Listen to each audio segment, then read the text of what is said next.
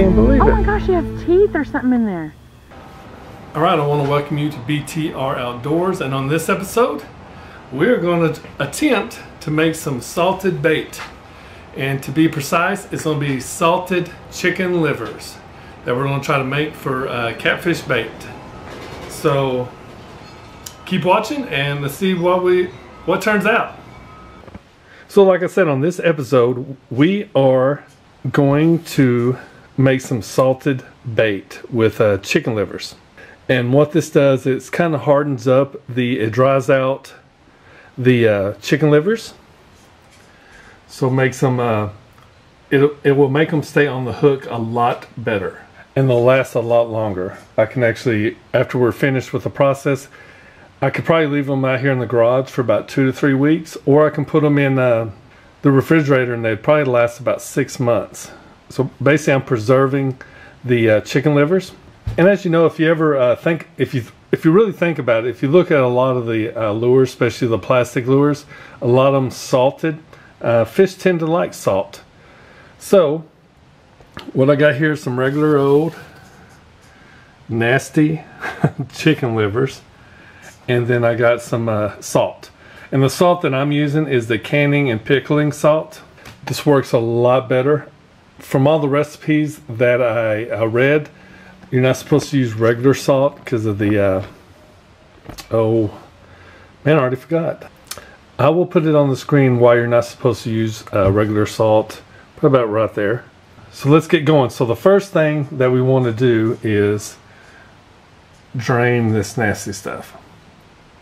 I guess you could use the leftover blood and stuff for chum, but what I'm going to do is just drain it. So we're just dealing with the regular chicken livers. All right, I got me a little strainer that I got at Dollar General because I think my wife would probably kill me if. So I'm hoping something like this is going to work.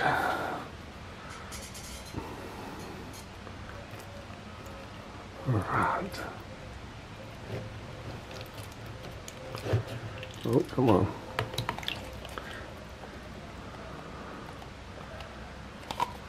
All right. I'm not sure what that green thing is, but it's pretty disgusting. I'm gonna let this drain off a little bit, and then we'll start the preserving process. All right, I got a little container right here. First thing I'm gonna do is add some salt.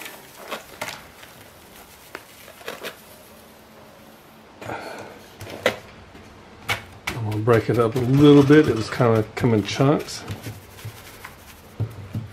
But it's going to line the bottom of the container with salt.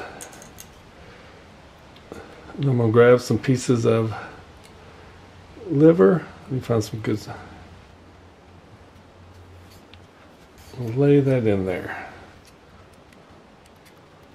Let's see. Lay that out because I want it to get in the salt really good.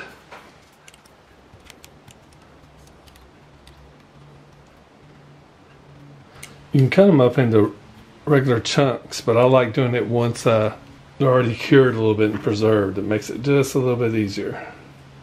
All right. And I'm going to add just a little bit more salt.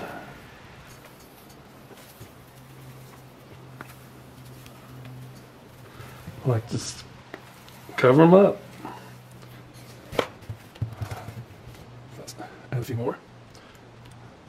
I'll find some smaller pieces. What's a good piece?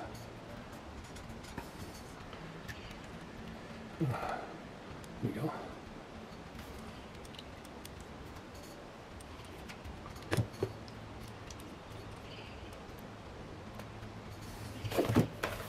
Add some more salt.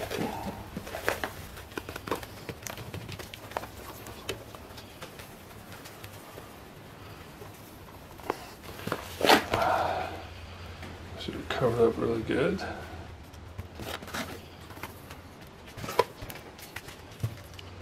All right, so that's basically what you're gonna do. I'm gonna let that set overnight, and we'll check it in the morning and see how it did. See if it's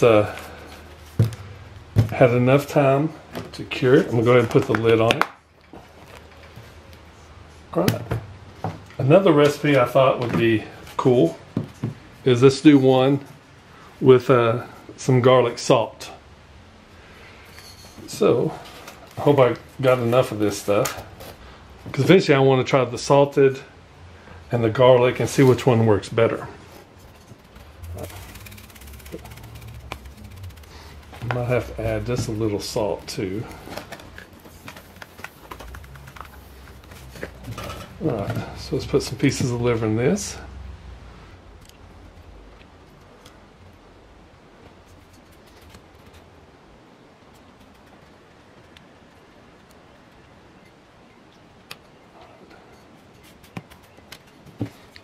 Alright, let's cover this up. Ooh, that is pretty strong. Garlic smell anyway. Let's see if I can get another little piece or something. So that nasty piece. Let's see, come on.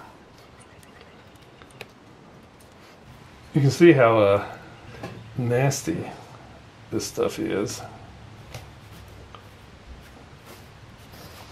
Get that big piece.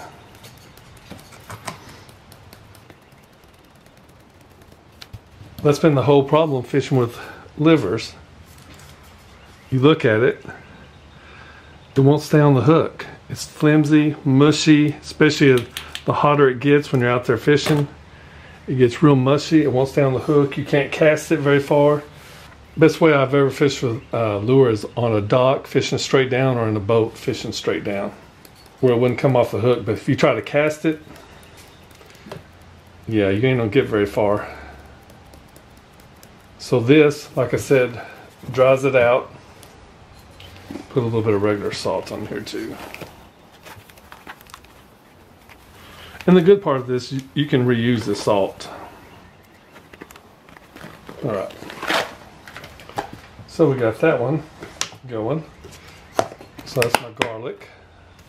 So right now I got my regular salted one and my garlic. All right, so for one more, our last one, and I don't even know if this is going to work. This is just, it works for other things, so why not this? Let's go with a little bit of strawberry flavored Jello. Let's try that. So I'm going to mix a little salt with this too. This is good absorbent.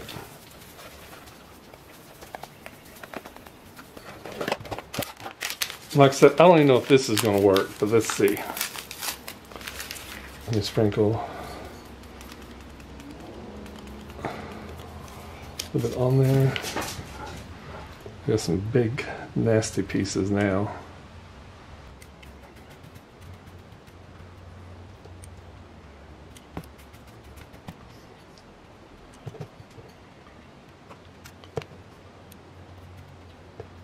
Oh, that's nasty stuff.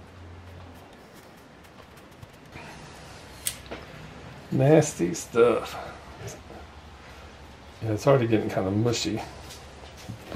Let's put a little bit of salt.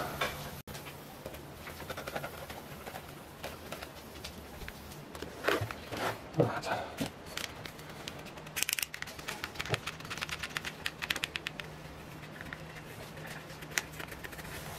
Let's go ahead and pour it all in there.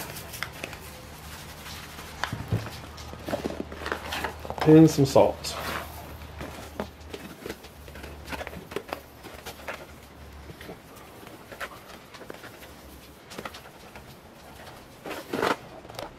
All right. Put the lid on this one. All right, we got, like I said, we got a regular salted one. We got our garlic salt one, and then we got our Kool-Aid salted one. That way when we go ahead and try it, I can separate these out and be able to see which one works best. I mean, who knows? It's worth trying. All right. So I guess the only thing we have left to do is clean up this mess I made, and then we'll check on these tomorrow, and probably have to flip them around a little bit, and we'll see what the progress of them preserving is. If I use enough salt, if we'll just have to see. But like I said, the advantages of doing this is it's going to stay on the hook longer. It's not going to fall off. It will last longer. Like I said, you can put it in the refrigerator once this process is done, and it can last up to 6 months in the refrigerator. It's really cheap. I think I paid, let's see, where's the lid? $2.20 for this. So that's the bait's pretty cheap. The salt was about the same price, around $2 or $3. I got my garlic salt for $1 at Dollar General. That's where I got all this stuff. That way I can preserve it in the out here, so I'm not making a mess inside my house. And then I'll probably transfer it over to Ziploc bags or some more containers like that to use it to go out and test it for catfish. Kind of excited. I'm really I've heard about salted baits for a while, and so I'm really excited to try some of this. I just hope it turns out good. So we'll meet back here tomorrow, and we'll see how we did. All right. Okay, it's been 24 hours, and so let's open these up. This is the Kool-Aid one first.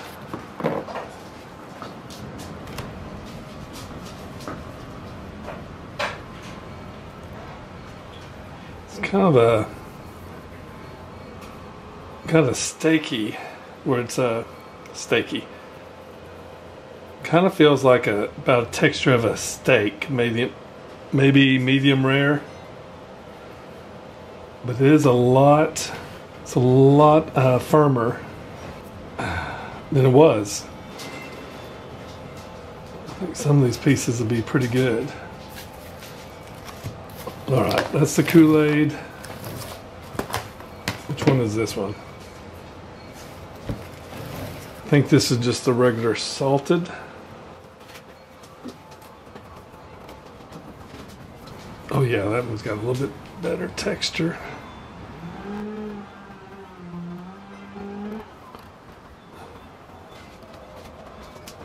This one's probably about medium rare. Like I said, it's a little bit more tougher than just regular lure, so I think it's going to stay on the hook a lot better. All right, let's check the garlic one. Ooh, that is strong. About the same texture as the salt one. I think I'll be able to put it on the hook a lot better. Alright. I don't know if this is fully preserved or not. Like I said, this is my first time trying this. I don't know if it, like I said, it's been 24 hours, so I don't know if it needs more time. I don't know. Let's see. As is right now, this stuff would stay on the hook a lot better than just normal liver. But I'm thinking it needs to be a little bit more drier, because that's still pretty moist in there. I don't think we've reached the preservative part. I think we got a good start. I'm just not sure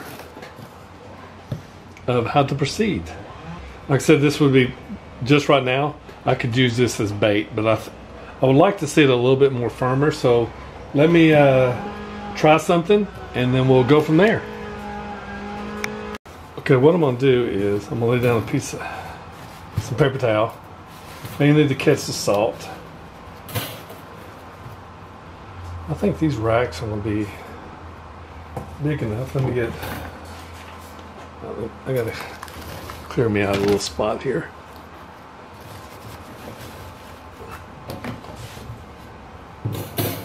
Get a couple more paper towels.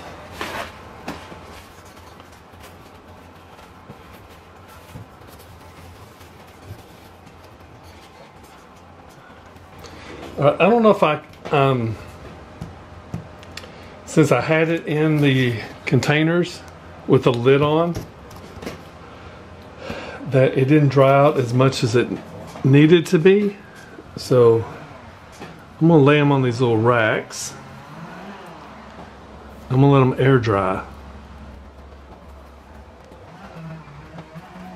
I'm not really worried about them leaking because I really think most of the juice is out of them. This first one is the Kool-Aid. Make sure I got them all. Couple more pieces. That's good sized pieces. Okay. Now let's go with the garlic pieces. Let's see.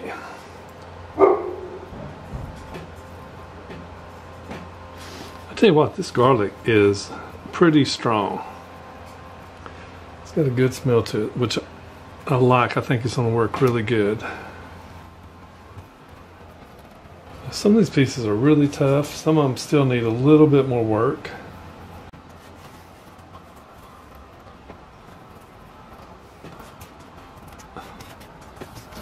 Okay, then we got our salted, just regular salted pieces.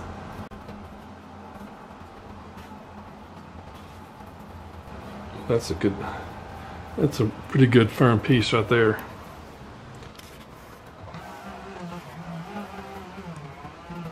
Yeah, that still needs some time to preserve.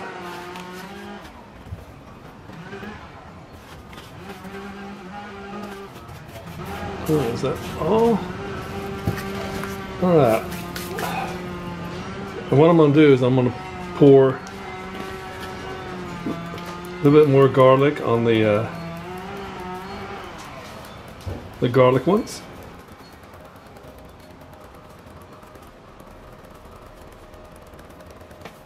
Alright. And a little bit more salt.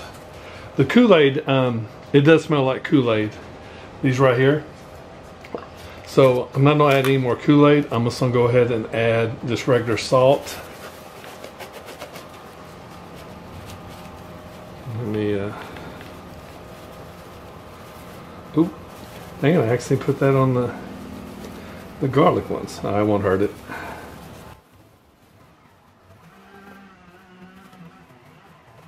I was thinking about putting these outside, but I really don't think that, one, Ronan will not leave it alone. He's real interested in what I'm doing. But,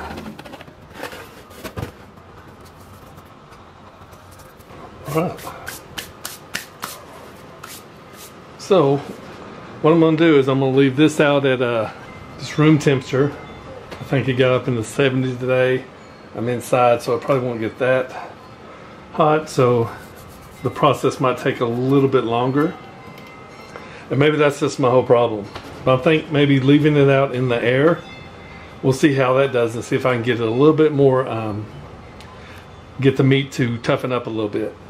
Then having it in one of these and keeping it, you know, sealed and airtight. And I'll probably come out here tomorrow, flip them over, and we'll go from there. And hopefully they'll be a little bit more firmer and we can take them out and try them a little bit of catfishing. So people are catching catfish right now. It's just I'm not. So maybe this will break the streak. All right, I'll save the rest of this for tomorrow and we'll see how it goes. All right, so we're looking at about 20 hours on the rack also. They have hardened up a little bit. And I am gonna bag and tag them. We'll just do the regular salted livers. I don't know if y'all can read that or not.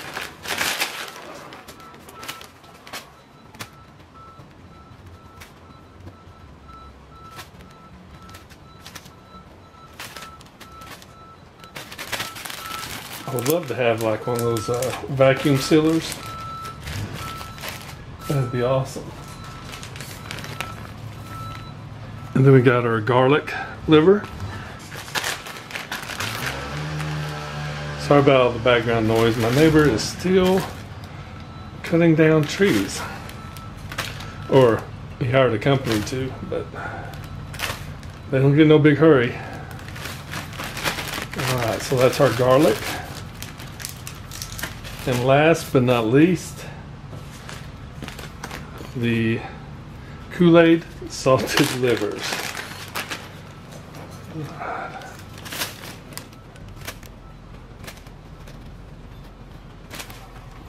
I definitely want to try this again.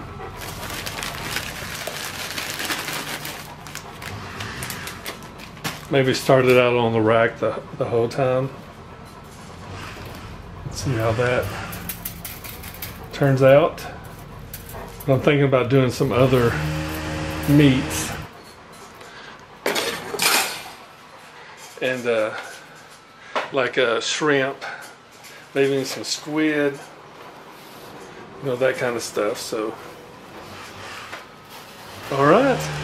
So what I'm gonna do with these is put them in the refrigerator, and hopefully real soon I'm gonna get to I hope real soon that I get to go fishing. We'll check them out and see which one catches the most fish, and we'll see also how good it does on sticking on the hook. All right, I'm kind of excited to see how this works.